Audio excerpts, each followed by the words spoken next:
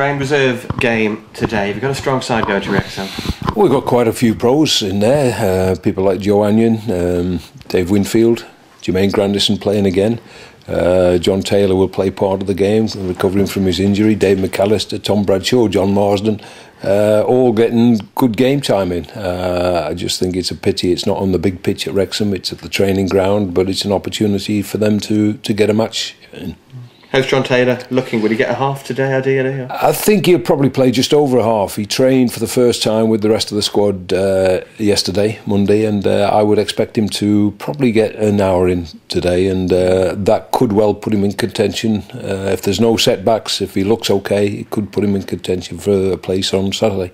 And what about Jermaine Grandison? He had a half against Port Vale reserves last week. Would it be the same again or a bit more for him? I think it's got to be a bit more. You know, I've set a target for the medical people to get him right for about 3 weeks' time in contention. And he's obviously joining in all the training now, and this match time is important. So I would expect him to get at least an hour, providing, again, there's no setbacks. He seems a fairly infectious character, Jermaine. I'm sure he'll add much to the dressing room, will he, the camaraderie in there? Well, he's been in for a while. I mean, we've been responsible for his rehabilitation following surgery in the close season, so that's not changed too much, but it's getting him back to his best is the most important thing as a player. I'm not bothered what he's like in the dressing room. He's obviously a very talented player, and we need him fit and well, and the sooner the better, so I would hope it's going to be early January.